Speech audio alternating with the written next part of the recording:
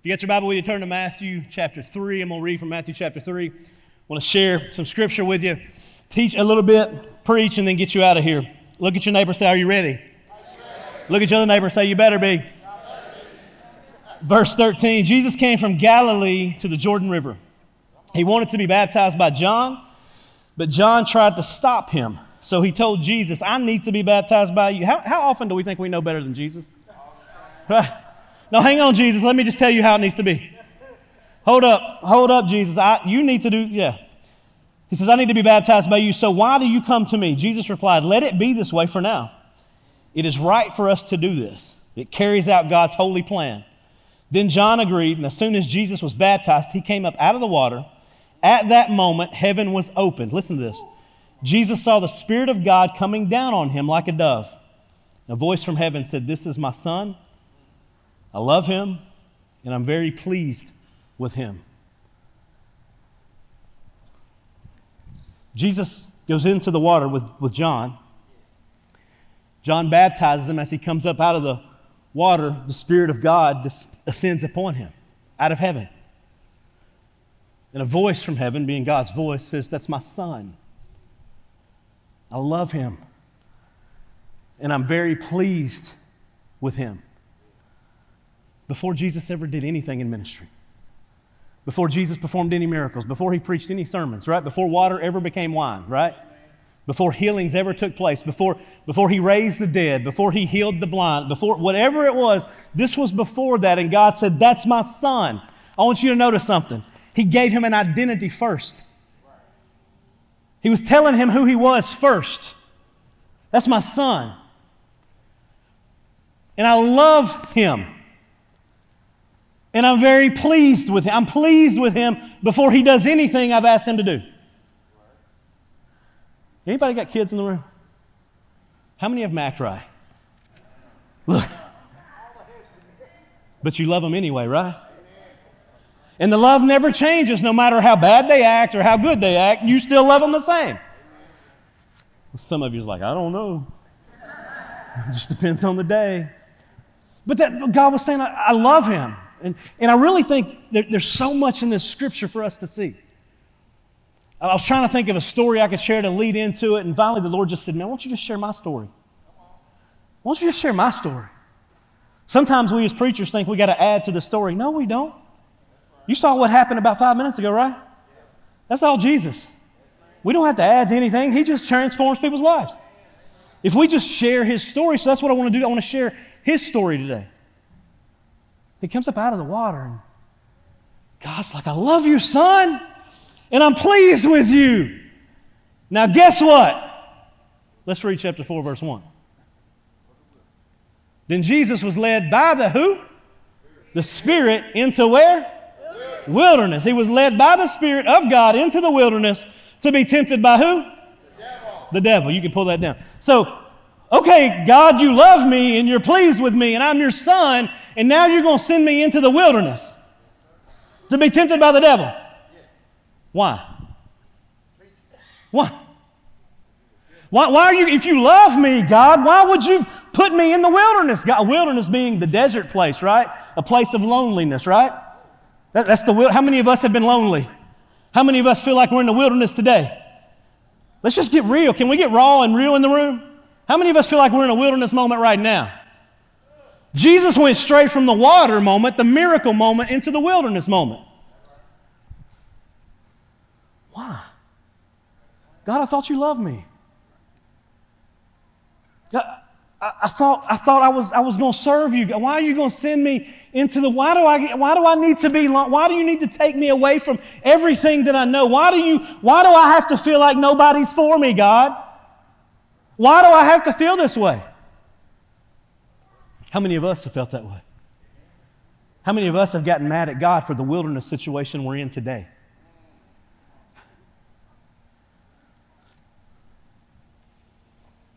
The Spirit of God led him into the wilderness. Some of you are begging God to get out of the very place God has sent you to. I get it. I've been there. Why, God? Why would I be in this place? Why would this have to be happening to me? Why would I be going through this? Why, God? I thought you loved me, God. I thought you were pleased. Wait, I must not be doing enough for you. Let me do a little bit more. Whoa, stop. It's not about what you do. It's about who He is in you. And we've got to stop trying to get out of the very situations God has led us into so that we can get ready for where God's taking us to. That's really what it's about. Here's what I want you to know. The wilderness, it's a place of purpose. Everybody say purpose. Your wilderness is a place of purpose. In other words, there's a reason you're there. And some of you's like, yeah, I probably got myself here. Some of you did get yourself there. Have you ever been to a wilderness that you walked into and God didn't send you? He'll still use it for His own purpose.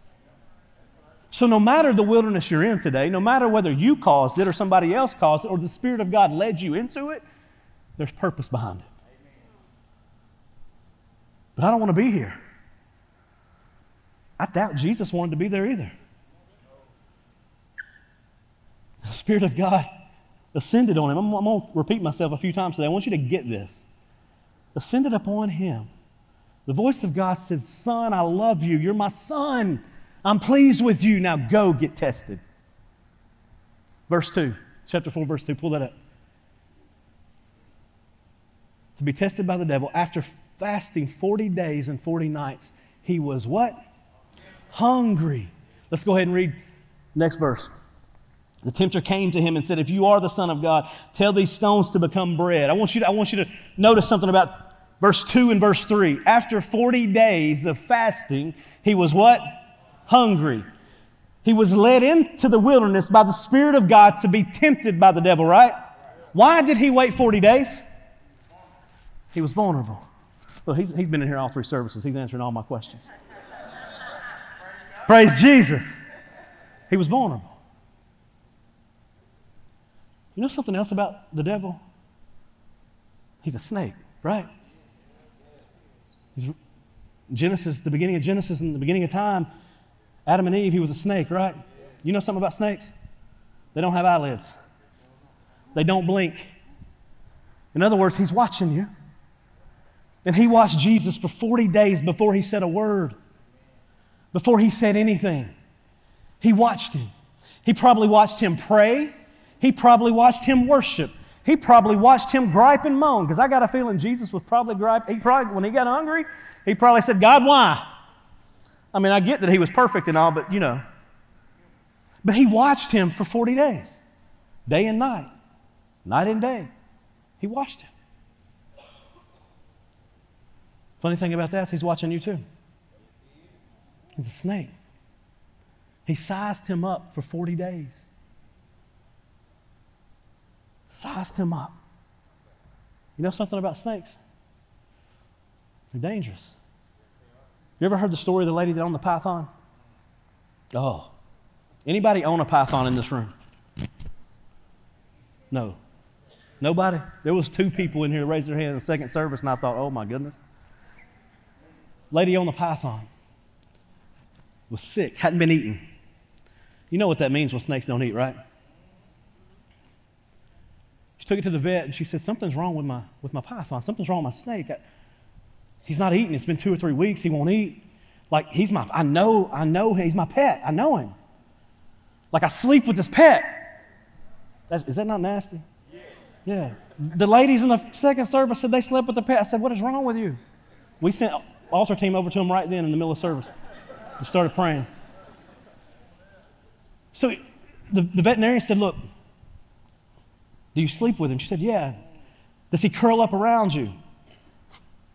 Like, this gives me like the heebie-jeebies, right? If y'all even know what that is, heebie-jeebies. But she said he used to curl up around me, curl around my legs, and I would sleep, and it was just comfort. And now he doesn't curl up around me. He just lays straight up beside me. And he said, well, I got some good news and some bad news. He's not sick. He's sizing you up. Your snake's getting ready to eat you. It's the same thing the devil does to us. He's sizing you up. He's He's watching you. He doesn't stop watching you. He waited 40 days. He watched Jesus get weak. He will test you in different areas. And one area He tests you is in your weakness. He knows your weakness. You know that, right? The enemy knows your weakness. If you don't know that, hear it. He knows your weakness. If you struggle with alcohol, He knows it. If you struggle with anger, He knows it. If you struggle with gossip, He knows it. If you struggle with depression, He knows it. He knows what you struggle with. He knows your weakness, and He comes at your weakness. He said, if you are the Son of God, turn these stones into bread and have a meal because you hadn't eaten in 40 days. I know you're hungry. Jesus, let's go. I got your food. It's testing. Wilderness is also a place of testing. There's tests.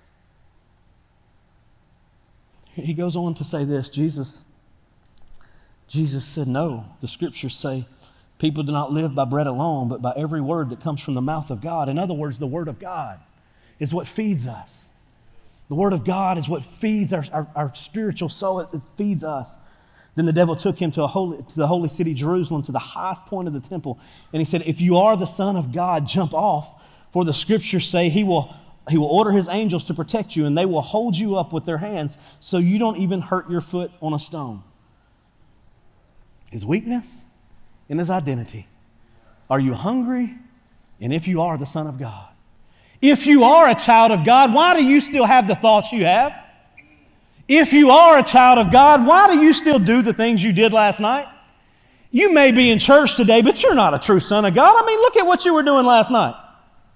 Look at the thoughts you had on the way. Look at how you talk to your kids and how you talk to... If you were a son of God, you would have stopped all that stuff. Does this sound familiar? See, He'll test you in your weakness, but He'll also test you in your identity. If you truly are a son or a daughter, you wouldn't act like that. You wouldn't talk like that. You wouldn't think like that. You wouldn't live your life the way you're living. Just because you go to church doesn't mean anything. Just because you prayed a prayer, for those of you that just prayed that prayer, just because you said a prayer, no, you didn't just say a prayer. You meant something in your heart, and you believed it in your heart, and you confessed it with your mouth. But He'll test you in your identity.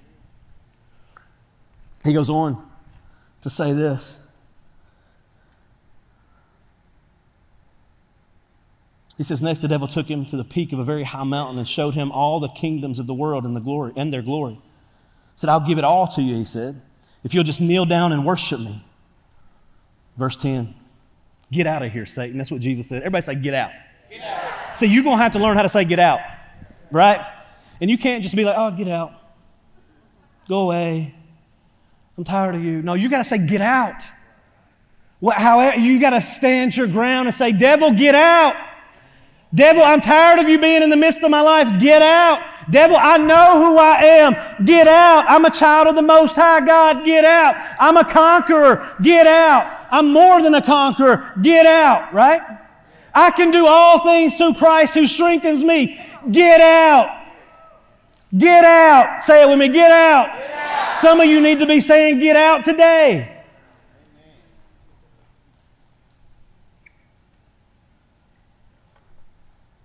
Because He's testing you. And He's tempting you. Tell Jesus, I'll give you everything. He'll tempt you and test you in your desires with money. He'll show you things you've never seen before in the world because that's what you're focused on. And if you don't catch it, you'll be so focused on what you want, you'll miss what God has. Because it's what you desire. He will test and tempt you through the desires of your heart. Isn't that crazy? Your weaknesses, your identity in Christ, who you are. Now He's gonna literally tempt and test you in the areas of things that you want. So your desires have to line up with God's desires.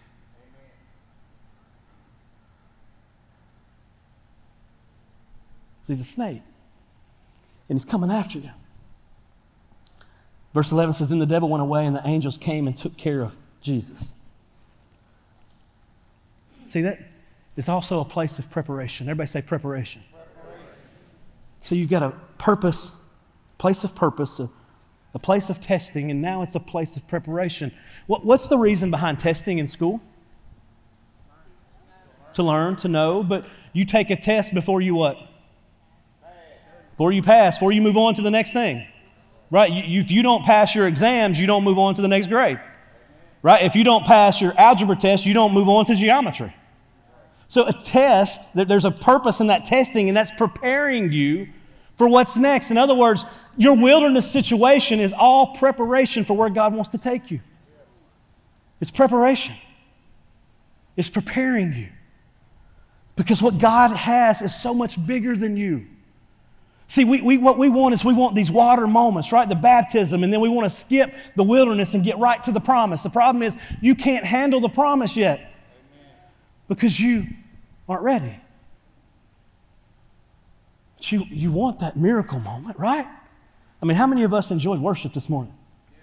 I mean, to a point of just, wow, what is going on in this room? God is transforming lives right in this. We want to go from that moment to the promise of God. The problem is we're not ready for it because we haven't been tested. Because what God has for you is so much bigger than what you can imagine. What God has next for you. Some of us don't even know how to think that way. What do you mean God's got something bigger than me? What His plan for you is bigger than you. It's bigger than where you're at today. It's got more to do with Him, not you. That's really what that means. You know it, right?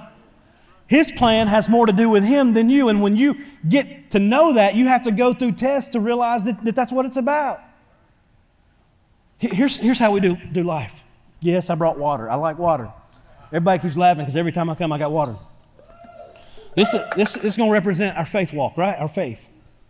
And so we come to church with this tank that represents our water moments. Everybody say water moment. You got water moment to wilderness. Jesus went from the water to what? The wilderness. And I'll tell you where He went next here in just a minute. But what we do is we come in on Sunday and we come into our water moments, and worship is just on fire, right? Like we're dancing, like literally, if you watched, I was up here dancing. I can't dance, but I can dance in the Spirit. Is that okay? I call it in the Spirit because that makes it okay. No matter how bad it is, it's in the Spirit. You can't laugh about it. Stop laughing. So we get our worship on and we get filled up, right? Like we feel good. How many of us came out of that worship just feeling good? Like we feel good. We're ready for the week, ain't we? How many's ready for the week? See, what we do is this is our water moment. And at times our water moments end because we got to leave church and we get to the parking lot and somebody cuts us off and we're a little emptier now. So there we are, walking through Sunday afternoon. We go to eat, and the waitress is not very Christian-like. And then we don't act very Christian-like. Anybody else been there? Yeah, time or two. And so we start walking, and we get tested. And the enemy comes at us like a knife and just begins to cut.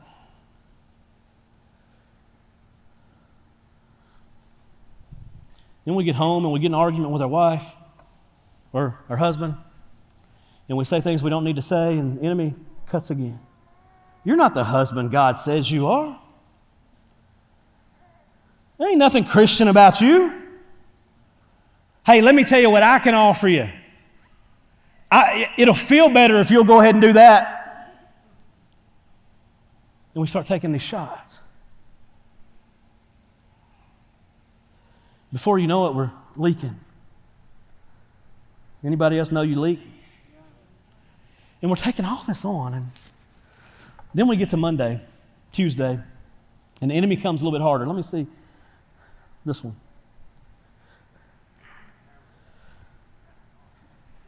We've done pretty good this week. Now he comes at our kids.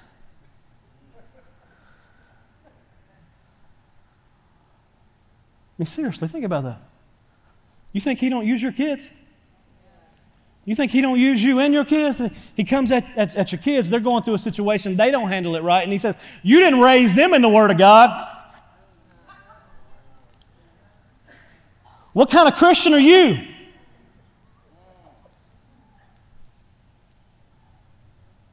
Isn't that what happens? Now you're in the wilderness and you're empty. Because you left the water moment expecting to move into the promise, not realizing what the wilderness was about to bring you. Now I'm empty.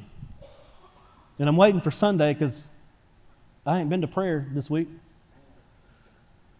I hadn't opened my word this week. Prayed on Monday.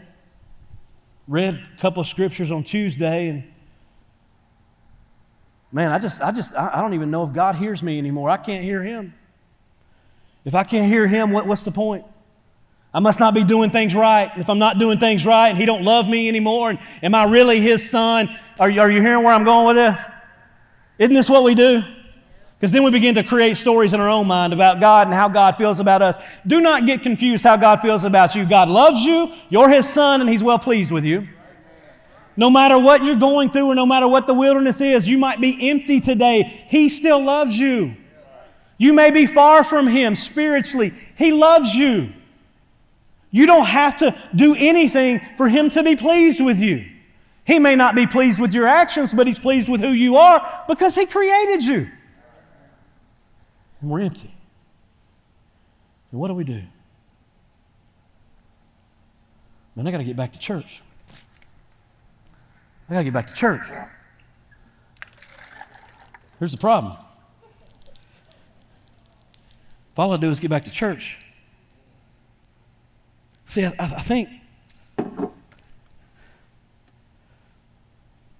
think we live sometimes in water moments. And we try to go from one moment to the next. And we don't fully live in Him. You see, there's a difference in living in Him and with Him. Are you hearing me? There's a difference in walking life out in Him and walking beside Him. There's a difference in that. There's something deeper to this relationship. There's something deeper to what He has for you. And when you go through the wilderness, you need to be in Him, not just with Him. Let me show you what I'm talking about. If we can ever understand, this is Him, by the way.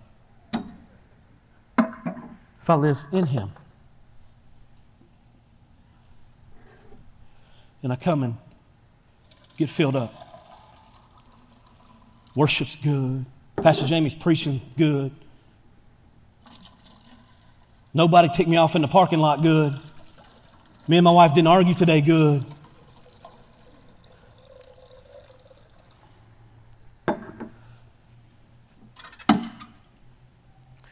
Now I'm in Him.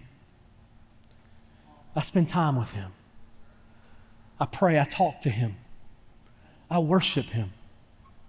I ask His opinion of what I'm doing tomorrow. I ask His opinion of what I'm doing today. I'm not just walking beside Him because I got a little bit of insurance on my eternal life. I'm walking in Him because I've gone all in with Him. And when I go all in with Him, look, devil.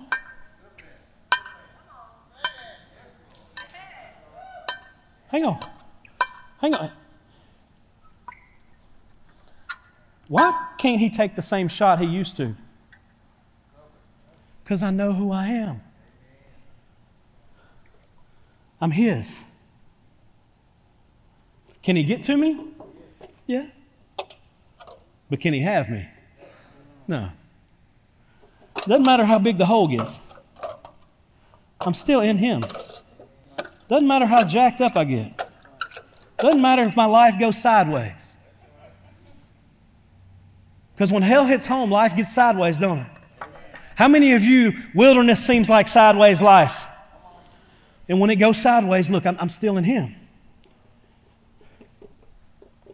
I fully believe if we could ever begin to walk in Him and not beside Him, wilderness life would not be near as bad as it is. And we wouldn't be begging to get out of it. We would be praising God through it. We would know that God's got something bigger on the other side. Let me show you what I mean by that. There's purpose in it. Listen to this. Luke chapter 4. Now, I'm jumping to Luke because in Matthew, it literally goes from chapter 4, and it talks about him going into ministry and preaching. In Luke, it comes right out of the baptism, right out of the wilderness, and it says, then Jesus returned to Galilee, filled with the Holy Spirit's power. Hang on. Filled with the Holy Spirit's power. This is Luke chapter 4, verses 14. Filled with the Holy Spirit's power. Filled with the power that gets you through the wilderness. Filled with the power that takes you through the struggles. Filled with the power to help you realize you can't do it on your own. You can only do it through Him. Why? Because you live in Him. See, it's the Holy Spirit's power that guides us and leads us. It's not our own. But what we're trying to do is we're trying to have this life of a Christian at church, and we do our thing. We serve a little bit. We're there. We're living in and out of the water moment. We're doing our thing. But the problem is you don't ever have to leave Him. You dwell in Him. What's that mean? It means you do nothing without Him. It doesn't mean you spend 24 hours a day in constant communication, but here's what it does mean. You have a constant relationship with Him. I was in Florida for 3 days doing meetings with Compassion Network this week, and me and my wife never go places without each other. We don't. We literally, this was a very rare occasion, and we don't do it. I couldn't go hours without talking to her. I know that may sound weird. Y'all may call me whipped, call it whatever you want, but I love my wife. But I don't want to go hours without talking to her. If it's not a conversation, it's text. If it's not text, it's FaceTime, right? Like literally, we're in communication all the time, and I know where she's at and what she's doing. Heck, I even got, what is that, Life 360? Y'all got that? I got my eye on her all the time.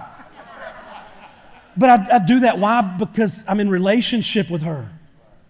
We're one, which means we're together all the time. We're doing everything we do together, even if we're not in the same room. It's the same thing. I'm in Him. And everything I do is led and guided by Him, but it's also for Him. And yes, I make mistakes, and yes, I mess up, and yes, the enemy gets at me at times, but he can't have me. Why? Because I live in Him. Stop trying to get out of the very wilderness that's trying to test you to get you ready for the promise. It don't make sense. There's situations we're in right now with me and my wife and our family, and it doesn't make sense, and it's wilderness, and it's like, God, where are you at? But I have to trust Him in this. I have to trust that He's going to do something in here, and He's going to make everything come together in a way I don't even see right now, because there's something far bigger than me over here. And if I don't go through that wilderness, I'm not strong enough to handle what He has. Stop trying to get out of it and walk in Him through it. Listen to the scripture. I love this. He returned with the Holy Spirit's power. Listen, when He came to the village of Nazareth, His boyhood home, He went as usual to the synagogue on the Sabbath and stood up to read the scriptures. The scroll of Isaiah the prophet was handed to him. He unrolled the scroll and found the place. He found what? He found the place. He didn't just go to share anything. He found the place. He found the place where this one thing was written. Specific. The Spirit of the Lord is upon me, for He has anointed me to bring good news to the poor. He has anointed me through my wilderness moments to bring. He has anointed me through the hardship of what I just dealt with to bring good news to the poor. He has anointed me. He has sent me to proclaim that captives will be released. In other words, He sent me to set the bondages free, the captives free. Through my wilderness experience, He gave me the strength, and He got me ready to anoint me to give this word. That the blind will see, the oppressed will be set free, and that the time of the Lord's favor has come. God has a purpose for everything. The water, the wilderness, the promise. The water, the baptism, who you are,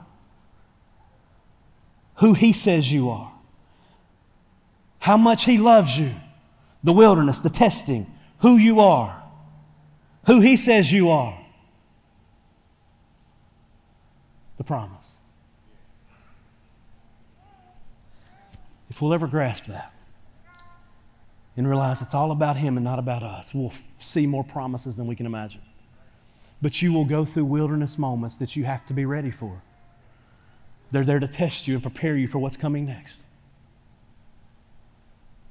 God's got a plan for everybody in this room. And hear me when I say this. It's bigger than you. His plan and purpose is bigger than me. Say, His purpose is bigger than me. It's bigger than you. Bow your heads and close your eyes just for a minute. Worship team's going to come back out and the prayer team's going to come forward right now. You can go ahead and do that. Maybe you're in here today and you're in a wilderness moment. You don't understand it and you don't know why and you're frustrated.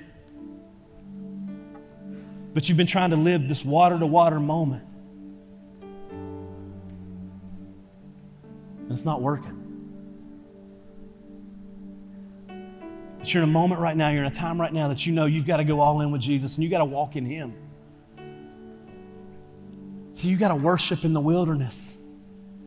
You've got to pray in the wilderness. You've got to communicate with God in the wilderness. You can't shut down. You got to keep going. You got to go through the wilderness. If you ever stop moving, you won't make it. You got to go, and some of you have stopped. Some of you shut down.